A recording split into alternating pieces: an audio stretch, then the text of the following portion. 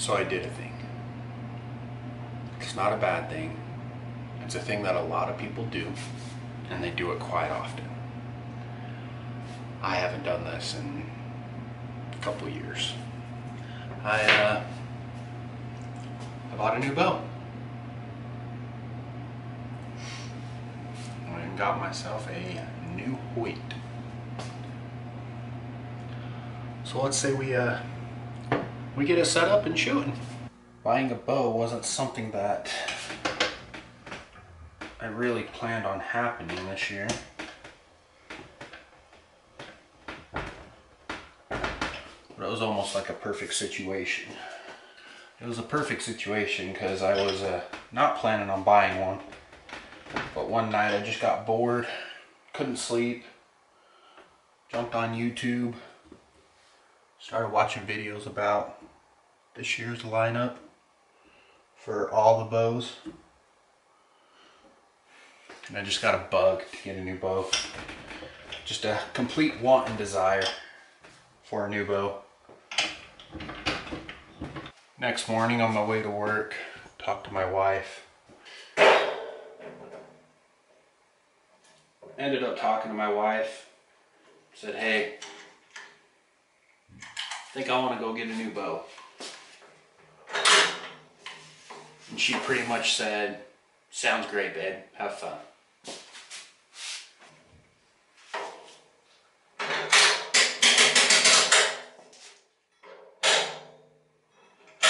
Aha.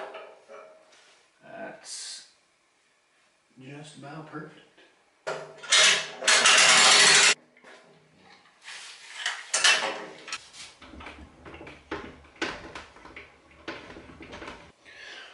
So after I got off the phone with my wife, got the okay, called over to the archery shop to ask them if they, or how long it would take for them to order one in.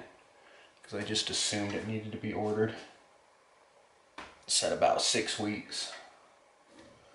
Well, I'm about 6 weeks away from the hunt. Didn't seem like too much of that great of an idea. So I said, maybe next year. Guy at the archery shop said, well, what bow is it that you're looking for? I told him I think I want to do a Ventum 33. He's like, well, I got a couple of those in stock right now. Is there a specific color you're looking for? And I told him, well, why don't you tell me what you got? Because if you got one that I might be interested in, I might as well just pick it up. So he told me he had the buckskin and the wilderness. The wilderness is the one that I truly wanted. So at first it was kind of looking like I wasn't going to be able to get a new bow this year, or the stars weren't going to align. But then it just seemed like I was meant to get a new bow this year, with him having the exact one that I wanted to stop.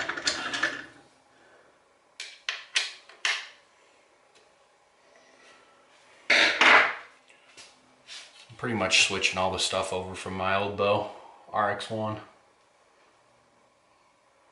Everything but the quiver and the sight.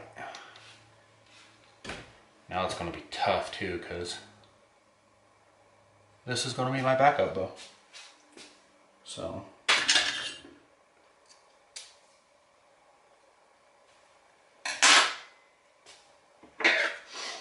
long story short, I got a new bow.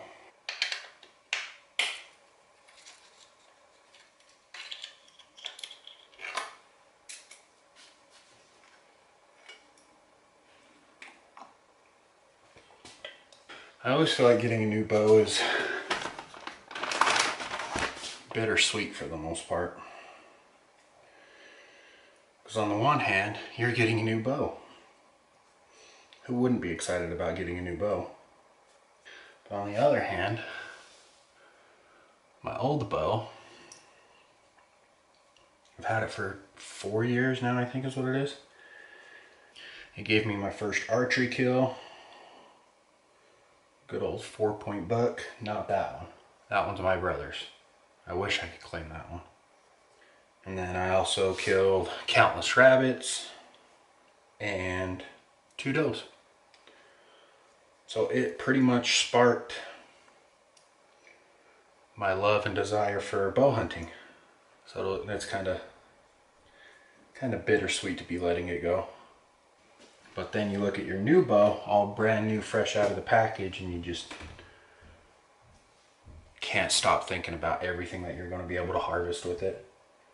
Hopefully be my first elk. Maybe be able to kill something bigger than that. You just never know. But that's the excitement. Now, speaking of actual hunts, let's talk about what I have planned for the year. I couldn't have gotten this bow at a better time. Got a busy year planned for archery stuff.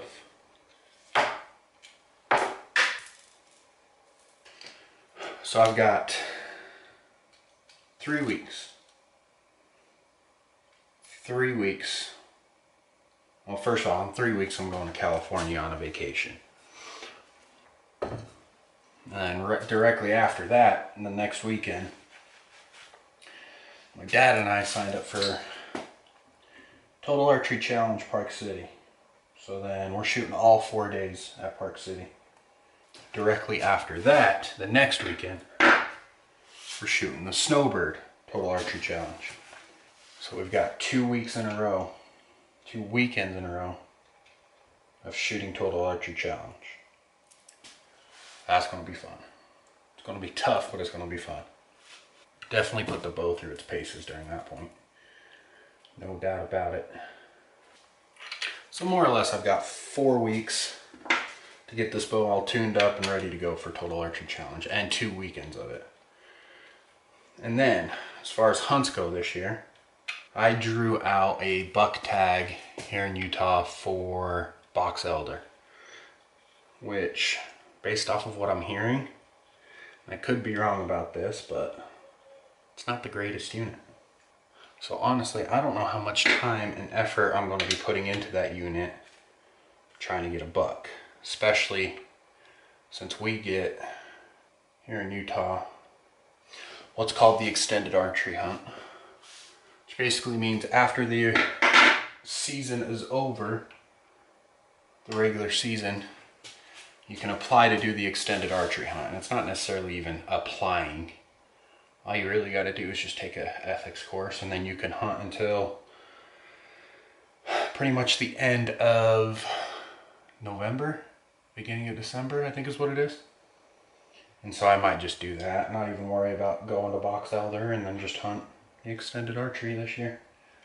Elk, I'm buying an over-the-counter elk tag, which basically just means I can hunt anywhere in the state of Utah with a bow. I just have to follow the rules of the land. So if it's an any bull unit, I can obviously take a bull or a cow. If it's a limited entry, I can take a cow only. And then there's a few spots within the state where it's spike only, and literally spike only. I can't even take a cow. So my dad drew a buck tag for Manti, somewhere in that area.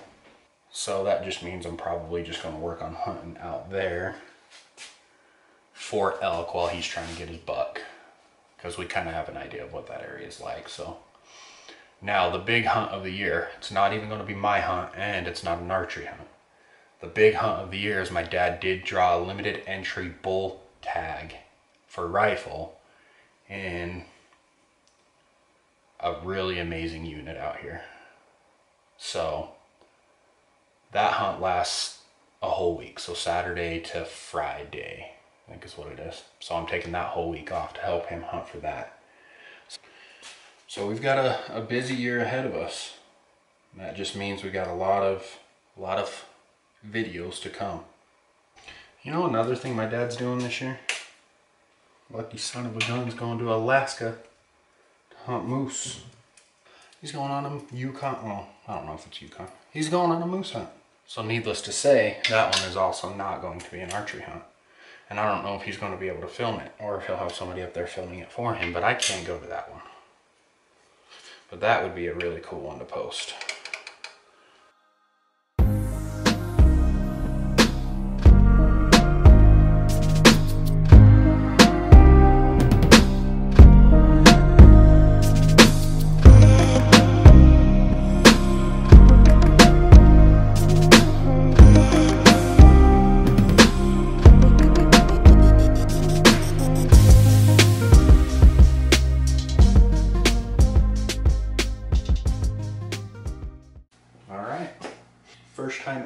drawing this bow. And I mean literally first time. I never even shot this bow before I decided to buy it. I just bought it. Yeah, that's nice.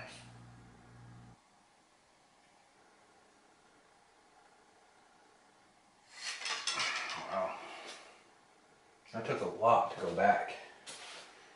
I like it. I guess now all we gotta do is paper tune it. See how she tunes. Can't go through the same hole.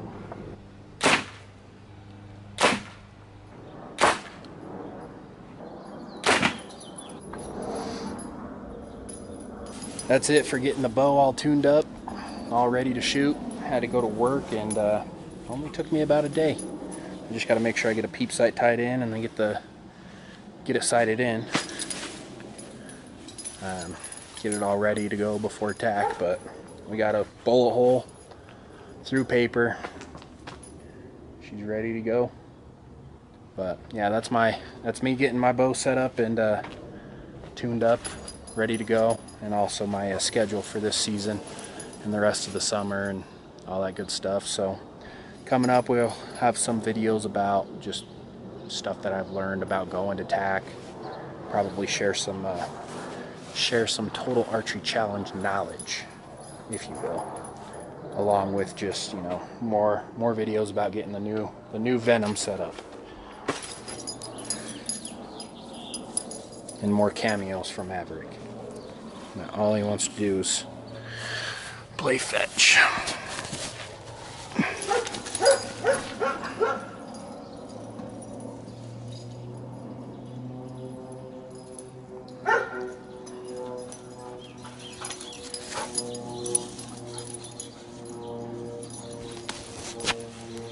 But until next time, guys, thank you for watching. Make sure you're subscribed so you keep up with all the Total Archery Challenge stuff coming up. And then the hunt, all the hunts, the deer hunt, my elk hunt, my dad's limited entry elk hunt.